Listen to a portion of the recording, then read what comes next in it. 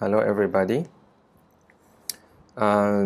Today will be the third session for what we started before for the ADC Practical Exam tasks. So I did two sessions before, one for the crown preps and the PFM and full gold crown, and the other one was for cavity preparations, the composite cavity preparation class 2 and class 3. So please check my page ADC Pass for the previous videos. So today we'll be discussing the Endo Access cavity prep. It's one of the practical exam tasks. So I will be soon sharing my presentation, and you are welcome to comment or like or share the video if you would like to tag someone that you think that need to see the video. So go ahead and tag whatever you like, and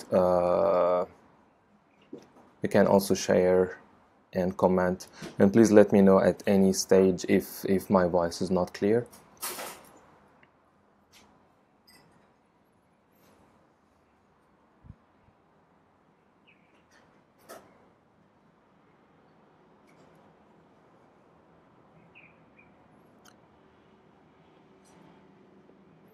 Okay, I'm just trying to check the presentation.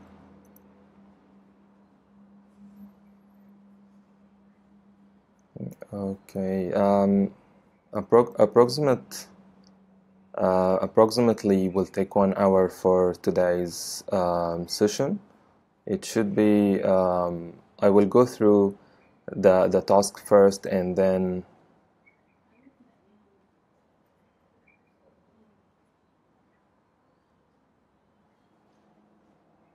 I will go through the task first, and then we'll actually give some space, some amount of time at the end of the session today for the questions. So yeah, if you have any questions, please also put it in the comments.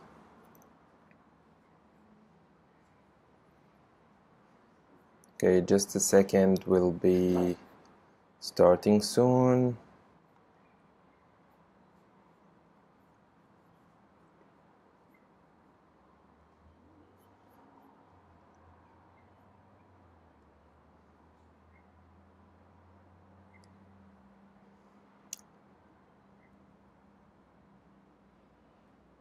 Okay.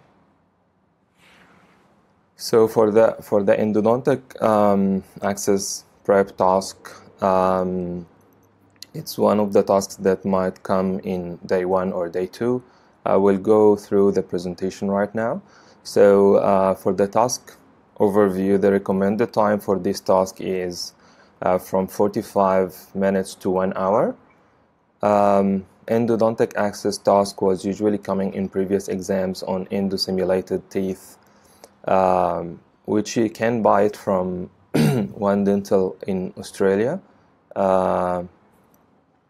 Either on teeth, it was coming on teeth 1/6 or 2/6. These teeth actually have a pulp chamber and root canals with red stained material, which can be removed. So these are the pictures for the teeth.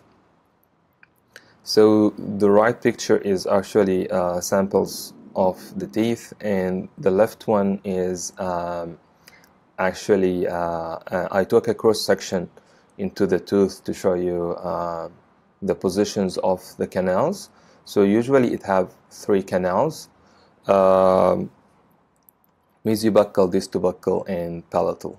And usually, as you can see on that picture, that the mesiobuccal is usually positioned more buccal in compared to the distobuccal. It's more toward the buccal wall. Okay, so the distal buccal literally is more close to the palatal canal. Okay, for next slide, actually the handbook mentioned 3 criteria to be assessed in this task. I think because the criteria in this task is not very clear in the ADC handbook, and just will try to simplify it. So they mentioned three things: external form, internal form, and finish. For the external form, they mentioned optimal outline form to provide appropriate removal of pulp horns and allow access to all canals. I have all the important points. I put it in the next slides. So this is taken from the ADC handbook, and these are the 3 categories that they actually do assessment in regards to these 3 categories. So for the external form, they mention optimal outline form to provide appropriate removal of pulp horns and allow access to all canals. B, optimal removal of unsupported tooth structure and removal of all the pulp chamber roof. C, appropriate shape and position of the access cavity. So you know that the access cavity usually for upper 6 should be triangle in shape. So you should keep that triangle. However, it's not necessarily to be like sharp triangle. So it should have actually rounded line angles, but the shape of the triangle should be there. Also, you should remove all the unsupported tooth structure and make sure that there is no pulp chamber roof at all. And all these actually factors are allowing to get like straight line access to all the canals. We'll come through some pictures later on this presentation to just make sure that you understand it well. Second category is the internal form. For the internal form, they mentioned optimal internal form to allow straight line access to all canals. B, optimal tapered preparation walls. Optimally tapered preparation walls. So the walls ideally should be straight. Sometimes it can be convergent, slightly convergent, especially toward the palatal canal, but it shouldn't be divergent at all, because divergent will be over tapered walls, and it will go to borderline or even unsatisfactory. And last important point in the internal form, that you shouldn't do any gouging of walls. Gouging means that it's like a groove into the walls. So if you apply the burr with angled burr toward the wall, it might leave like a groove into the wall. So if that happens, this means that it's gouging, and you have to actually correct it if it can be corrected. Otherwise, it might go to also unfortunately to borderline or unsatisfactory. For the last category in the criteria is the finish. So you should have smooth walls and cavo surface. The cavo surface is actually the junction between the external tooth surface, the top surface of the tooth, which is actually the occlusal surface, and your the wall inside the access cavity. So that cavo surface should be smooth. Not necessarily, or it's not needed actually to bevel it, so no need to bevel it at all, but just make sure that when you do the cutting, that you keep the burr parallel to the wall, so you don't do either like getting undermined enamel on the surface, or getting like divergent walls at the cavo surface margin. Second point, no debris should be left on walls of the access cavity, because if there is any debris left, it will be considered either borderline or unsatisfactory. It depends on how much debris are there. So we'll go through some guidelines, like step by step with some pictures. So because I'm getting many questions about what burrs to be used in this task. Again, it's actually personal preference. So I prefer specific burrs to work with. I find it more easier to work with these burrs and getting good results. But it's totally up to you. If you find that the burrs that you are using is better than these ones, just stick to what you are used to use. So I first use Endo Access burr to do actually the point of entry. Just we'll go through the list and then we'll show you the pictures. So first burr is Endo Access burr. However, if you didn't find it, you can use round burr. Second one, diamond tapered burr, blue or green band in high or slow speed. Third one, diamond tapered burr, red or yellow band. This one would be for finishing, high or slow speed as well. And last one is tapered Shufu wide burr. This one I prefer in slow speed. Was using before something like Endo Z, but I find it actually very aggressive. So I usually try to keep using only diamond burrs for this task, because I found that the carbide burrs are aggressive and it doesn't actually give a good finish. And it's very important to have like a very good finish of the walls in this task. So I tried to stick only to the diamond burrs. We'll show you pictures of these burrs. So these are the pictures. Number one is the Endo Access burr. So it's like a tapered burr with a ball end. You can, if you didn't find it, you can use any round burr, round carbide or diamond. It's actually also up to you. Yeah. So number one is Endo Access burr. Number two, tapered diamond burr. I put it on slow speed adapter, but if you can find tapered diamond burr in slow speed, that would be better. Number three is diamond tapered burr red band. This one I use it for finishing. So 3 and 4 I use them for finishing. 4 is a Shufu Dura White tapered burr.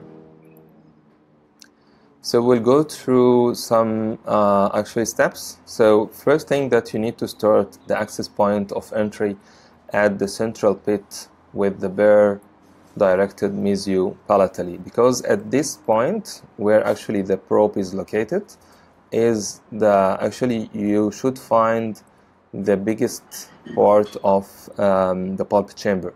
So going into the palatal mesiopalatally is a good point to start from to avoid actually getting overextension. Sergio was asking for the burr number 1, which is Endo Access. Yeah, Endo Access actually comes on different actually sizes. I'm not sure, unfortunately, I'm not sure what size is this one, but I prefer using a small size as much as possible.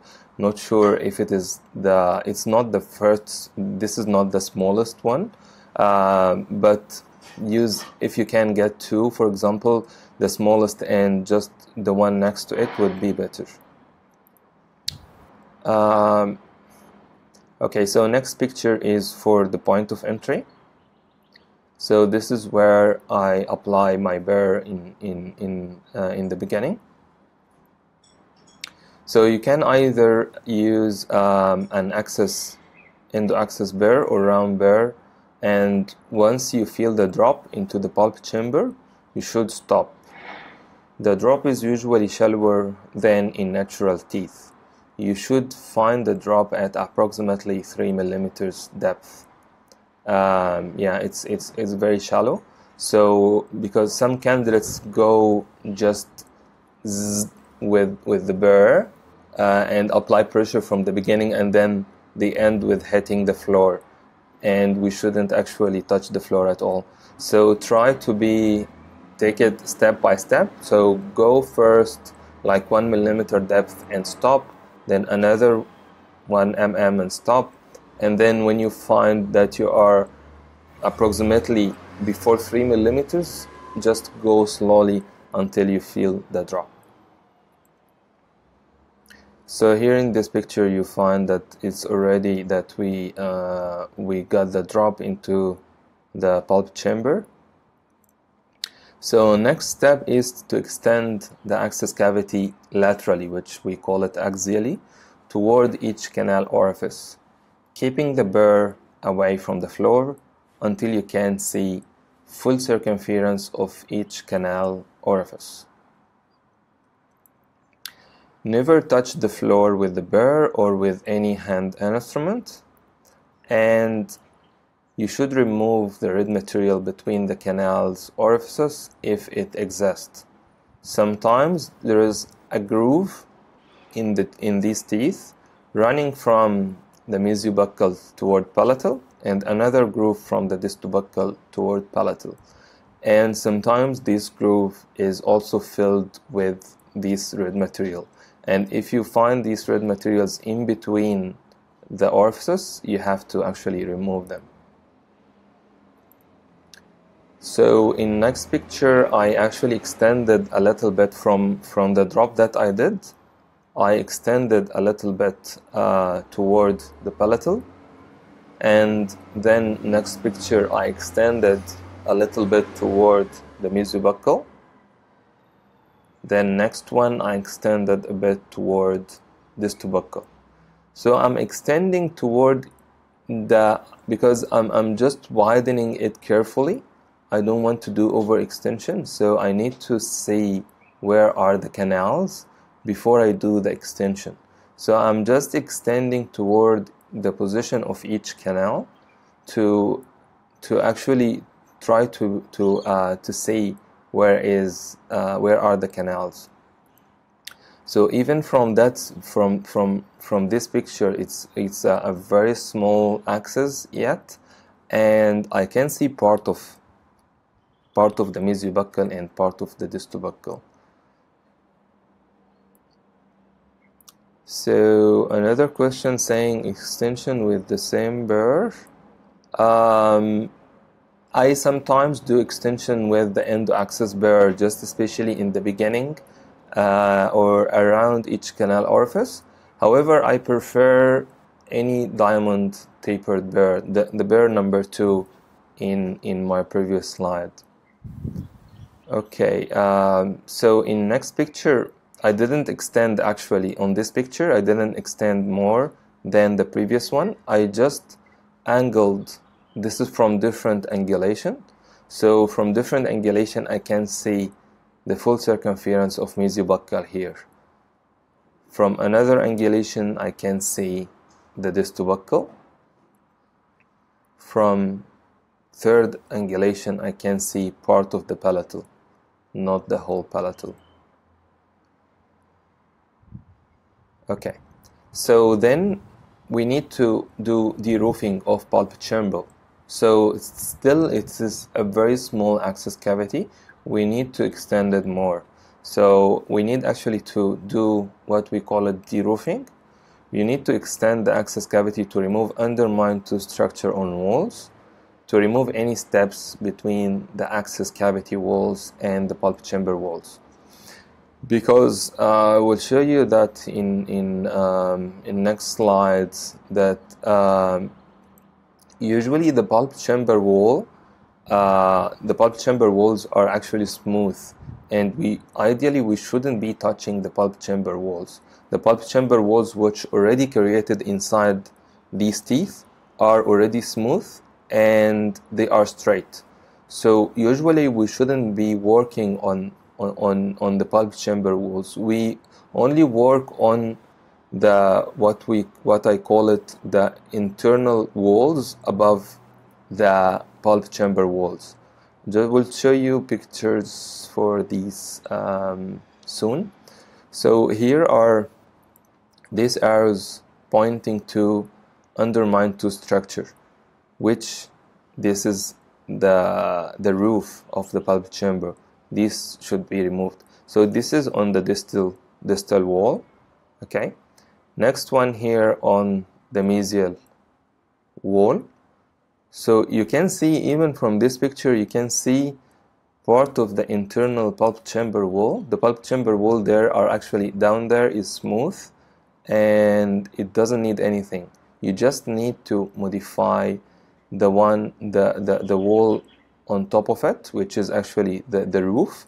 You need to remove this roof to make it smooth and to make it on the same level of the pulp chamber wall. So here are some pictures I draw just to show you, just if we are looking at the tooth from a proximal view, mesial or distal. So B is buccal, P is palatal.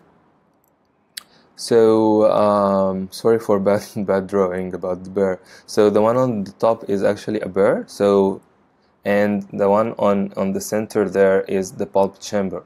So you have to, when we put the burr in the top, we are starting to do the access cavity. And next picture is showing that the burr is going down and you are about to open the access. So we are about to reach the pulp chamber. And then once you reach the pulp chamber, you will find that there will be a roof. So this roof that you can see on the right side of the picture is the pulp chamber roof with the red mark. So this is considered as undermined tooth structure. So all our work should be on this part of the wall. We shouldn't be extending the burr deeper than this level. So you can see that where is the burr is located. So at this level, this should be all our work. We shouldn't be extending the burr down toward the pulp chamber wall, because the pulp chamber wall is already straight, is already smooth. It doesn't need anything. We just need to do the de-roofing to make to remove the pulp chamber roof, so the whole wall will be straight. So we'll show you the next picture, this how it should be after we remove the pulp chamber roof.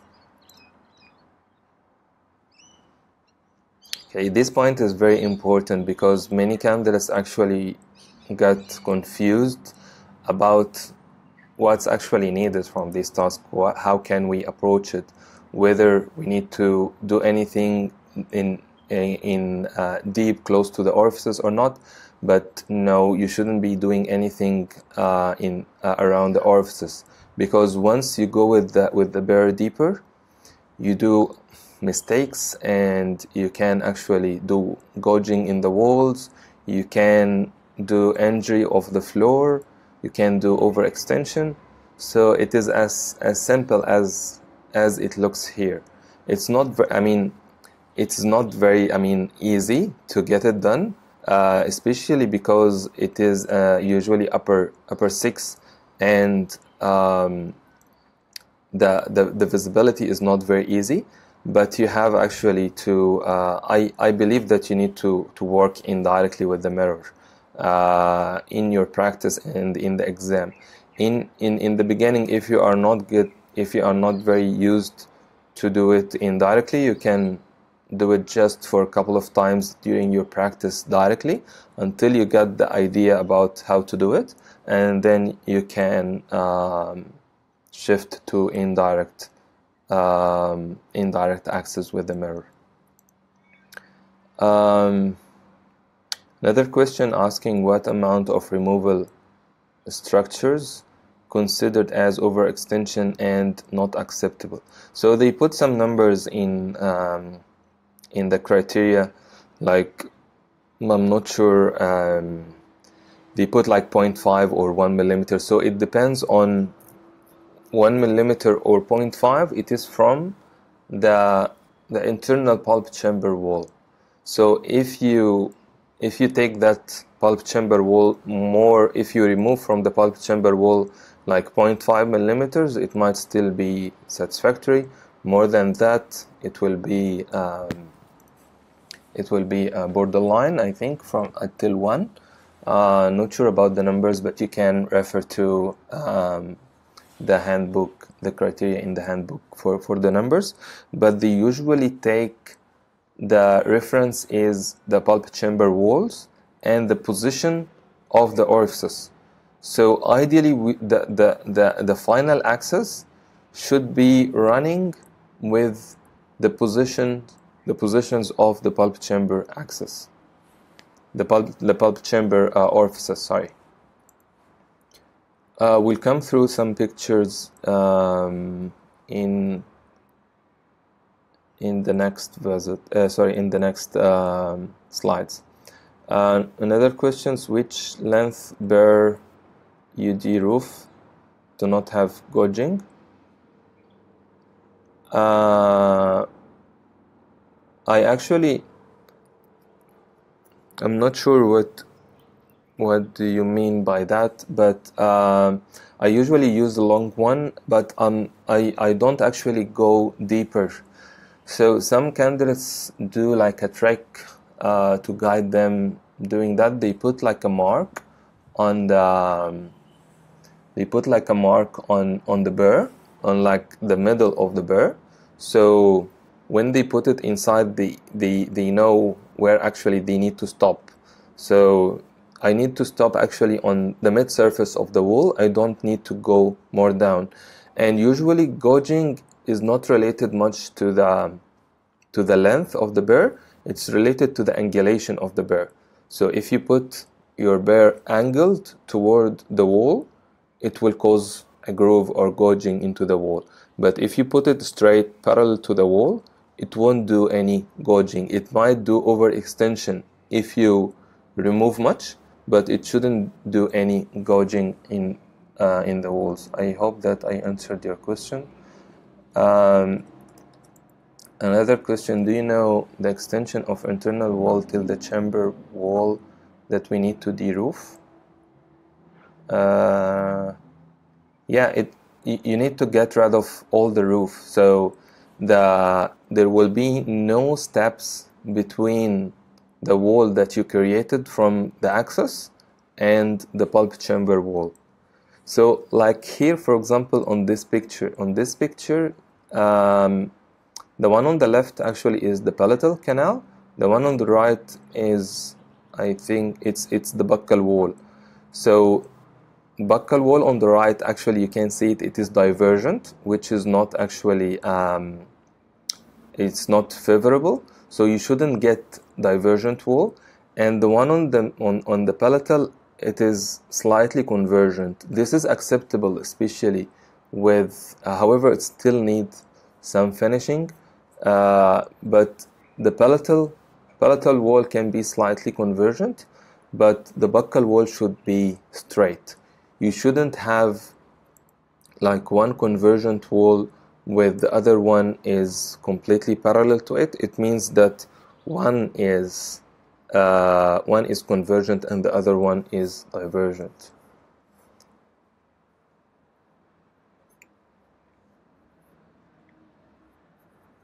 So next, okay guys, because it will be many questions and it will be sorry, that might take time. So I will answer all the questions later on, just after I finish with the presentation. Okay. You can type the questions now, but I will answer them later on.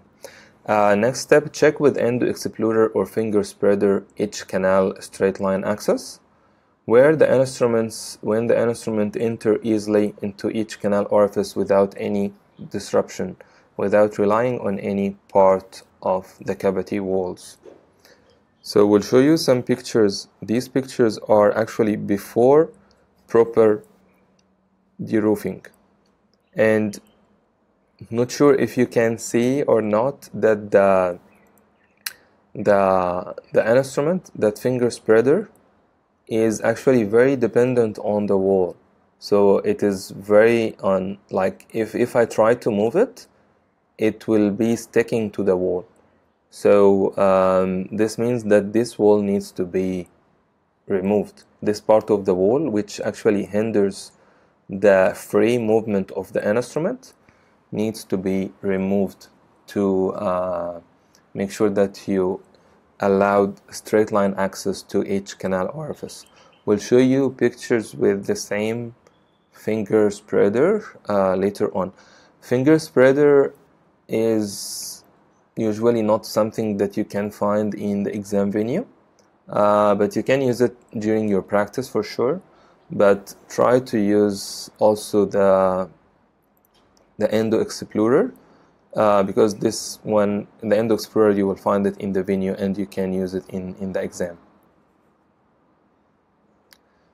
Next step, make sure that you can see the full circumference of each canal orifice, and make sure of complete deroofing of the canal orifice by seeing like a crescent area around each canal orifice. Okay, the same as the picture here. This amount of tooth structure around the orifice is very enough. You shouldn't be going more to reveal more than that.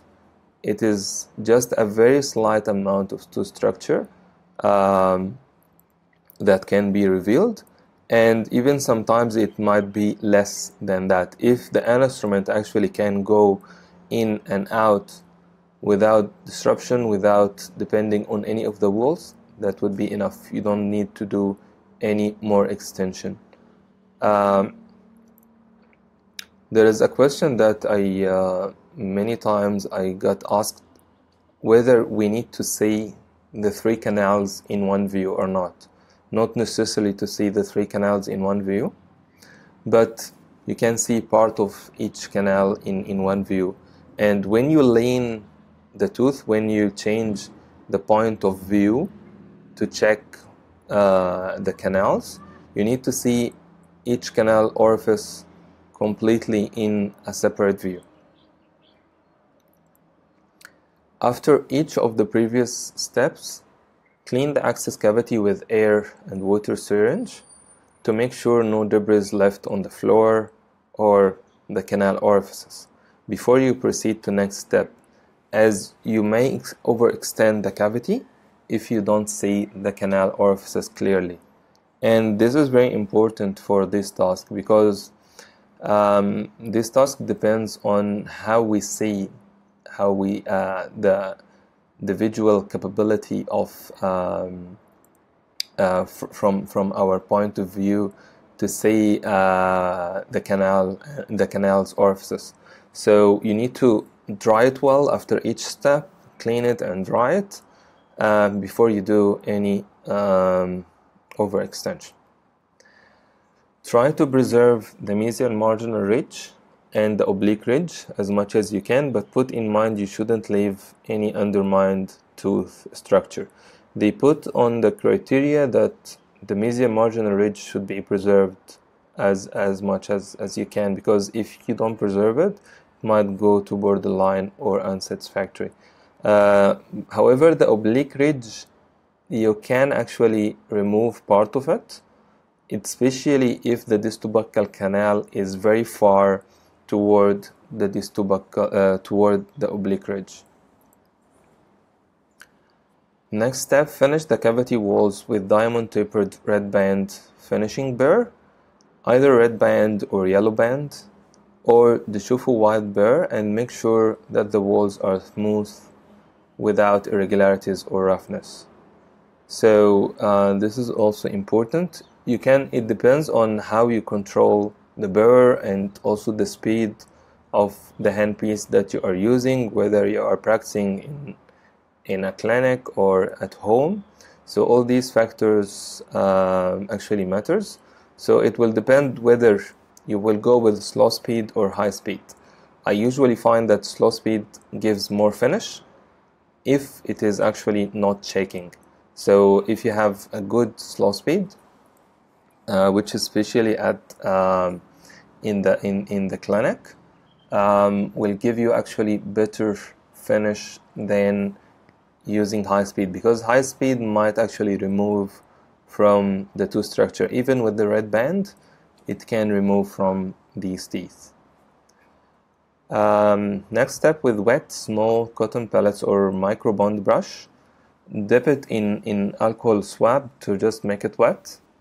I use alcohol swab and open the pack, without removing the swab. I put the bond brush inside to make it wet, and then I wipe inside the access cavity. So remove the red material in between the orifices if it exists, and clean well the access cavity and make sure no debris left on the floor or the canal orifices. So this is a picture of finished access cavity.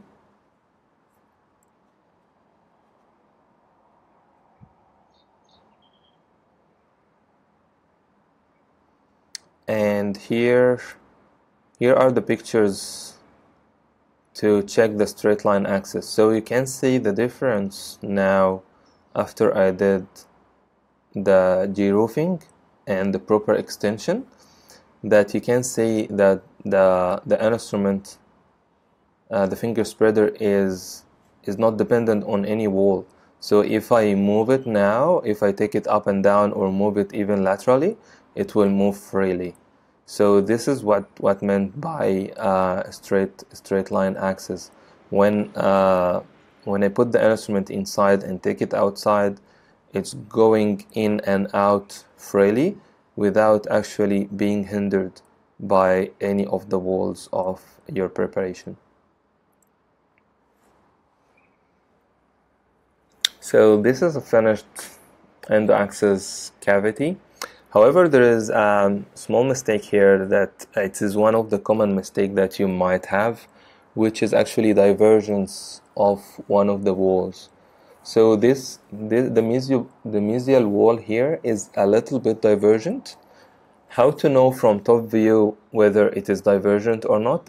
If you can see parts of the internal wall from top view, this means that your wall is divergent.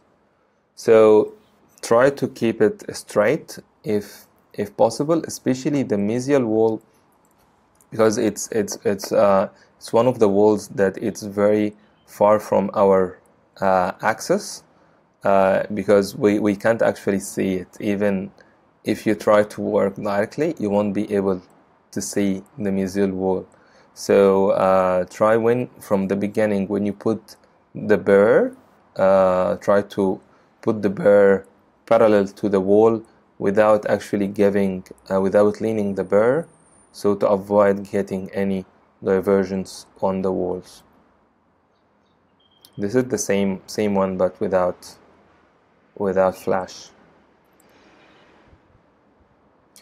So next one is actually a video showing how I do the de-roofing movement. So not sure if you will be able to see it clearly or not, but this is the movement. It's like a brushing motion, and I don't extend actually my burr. I don't extend it you can see only like half of the burr is inside. It's not more than that.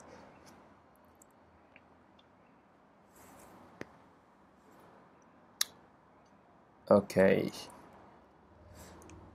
Thank you for watching and listening. Now we'll answer the questions.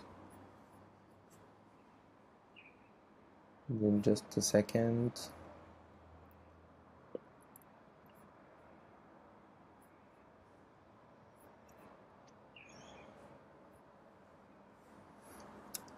Okay.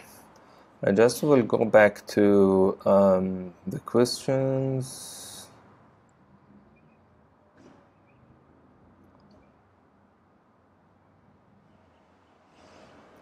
So yeah, I think last question I didn't answer was how to angle burr as it give more cutting and become divergent toward the cable surface. So I angled the burr trying to be parallel to the wall or slightly convergent on the wall. So in this way I will either get slightly convergence or straight wall. If roof remained, which burr do you remove it? Do you use yellow band tapered burrs? Yeah, so if there is roof remaining, it depends on how big is it. So if it is big, I will use the tapered diamond burr, which is actually either blue or green band, number 2 in the presentation. And if it is small, just a little bit, I will use yellow or red band. Do you hold the burr in a bit angulated position from the beginning? No. Yeah, I mean the same as what I said. So in the beginning, after I do the drop, when I do the extension or work on the walls, I actually try to keep the burr either parallel or giving slightly convergent walls. And even if it's slightly convergent, and then you can, while you are finishing, you can straightening it up. Is there any particular measurements for how much tooth structure needs to be removed around the circumference of the orifices? No, there is not, but at least, I mean, you need to see the whole orifice without much of overextension. So ideally it's only the orifice should be seen without much of tooth structure around it, or just a little bit of tooth structure, that I call it like a crescent area in the presentation. So we shouldn't see the walls. Yeah, we shouldn't see the walls from top view. So from top view, ideally, you shouldn't be seeing the internal walls. If you see the internal walls, this means that you have divergence on the walls. Heard that exam tooth have some difference with one dental. Can you explain? Yeah, sure. Yeah, that's right. There is a little bit of difference in two things. The first thing, that the floor is actually not glossy, like the floor is not transparent floor, like what you have seen here in the presentation. So the floor is also ivorine, the same color of the tooth, yellowish white color. The other thing that you might find on that groove running in between the teeth, you might find the red material going through in between the orifices. How to check about remaining groove? This is a good question. You can use a probe, or if you know that probe, there is a small, I just will try to get a picture for that, because there is actually normal probe have like a small end, which actually which is a little bit bent. With this end, you can actually use it to put it inside and check if it has any catch or not.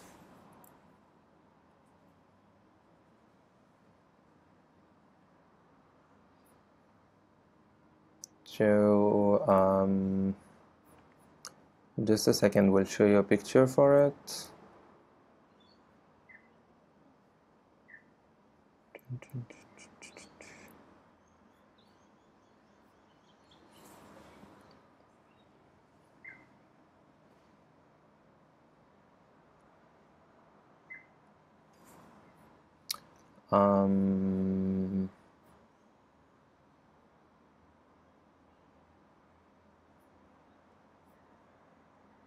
I'm sorry, I might not be able to do that. But yeah, I actually put in the comments. Say, I'll put the pictures in the comments.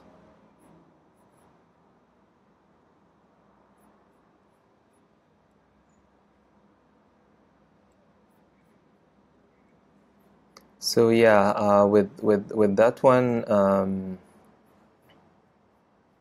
you can, yeah, later on we'll put the picture of that probe. So with the bend end of the normal probe, you can actually check. Otherwise, you can check with the endo explorer. Run it from the pulp chamber. Run it down from the pulp chamber from the orifice, and then go upward toward the surface and see if you feel any catch.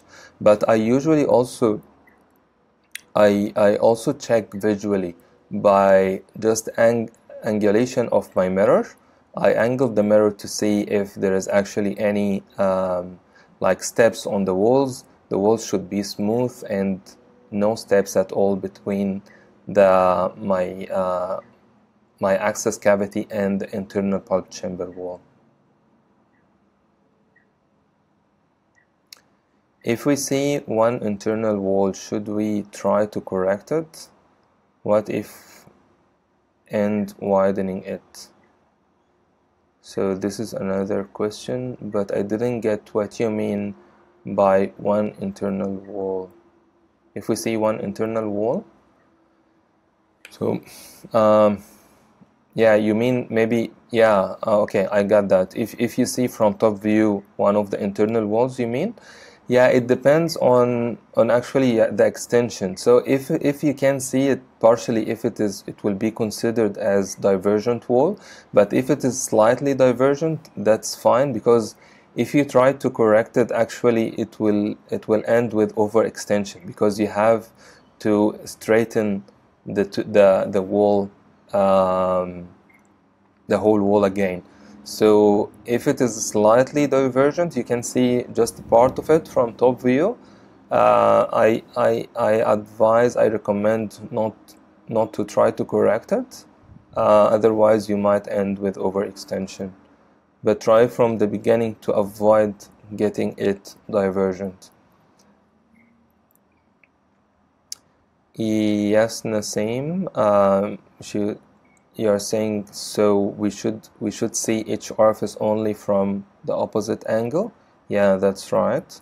Not necessarily to see all the orifices from top view. Okay, another question, where we lose score more? In leaving internal wall visible or wide?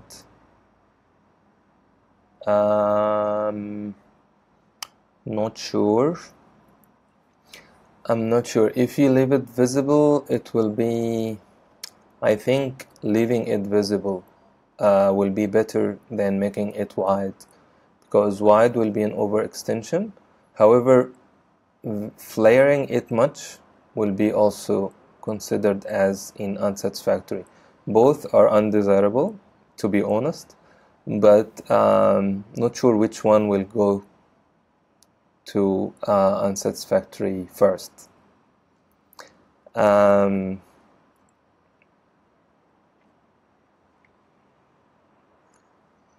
worries. Okay, guys, just 5 minutes. If you have more questions, please let me know. So how to remove wax from floor? An instrument? Don't use an instrument for that. You can use the microbone brush to remove the wax, or if you find it difficult, you can use the Apeiro probe, any blunt instrument, and only apply it to that groove area.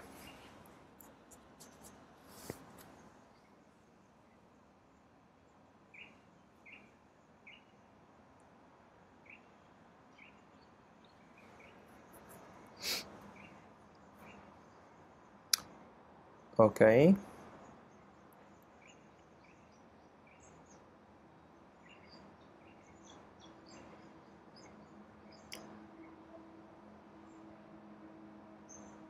Okay guys, if you got any questions, please put it in the comments, and soon I will be answering all of them.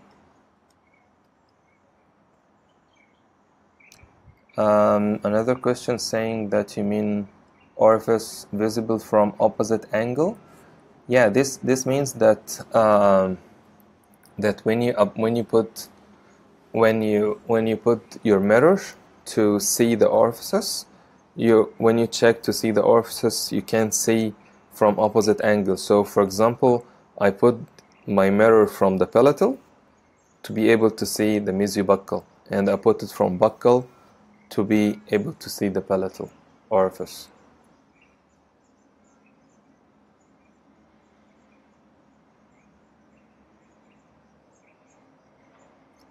Okay.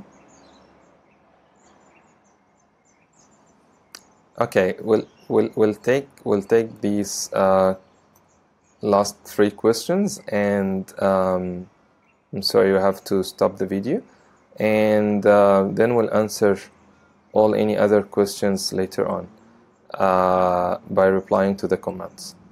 So a question from Sergio saying, during the access, do you angle your burr in which position? If you mean in the from the beginning, I angle it, as I said in the presentation, toward the mesiobuccal, toward the mesiopalatal part of the tooth. So this is only where I angle it, but otherwise I try to be on the walls, I try to be straight or slightly convergent. Yeah, initial axis, yeah, toward the mesiopalatal. Advice to smooth cavo surface. The cavo surface, usually I don't do like an extra step to smoothen it, but it comes smooth if I keep the burr parallel to the wall. Are we not allowed to use direct vision in any upper cavity in any task? Yes, ideally you are not allowed to do that. You can do direct vision if you would like only to watch, to check something, but you shouldn't be working with the burr directly. It should be only indirectly.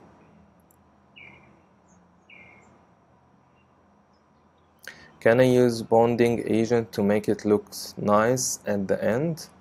I don't recommend doing that, because the bond might stick actually into the walls, and it might actually like collect some stains. I prefer to use alcohol swab. So put the bond brush inside the alcohol swab, or put like a cotton pellet, and then wipe the access cavity.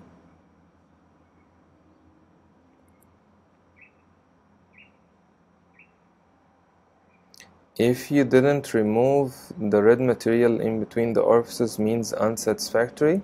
I don't think so. It might go to borderline.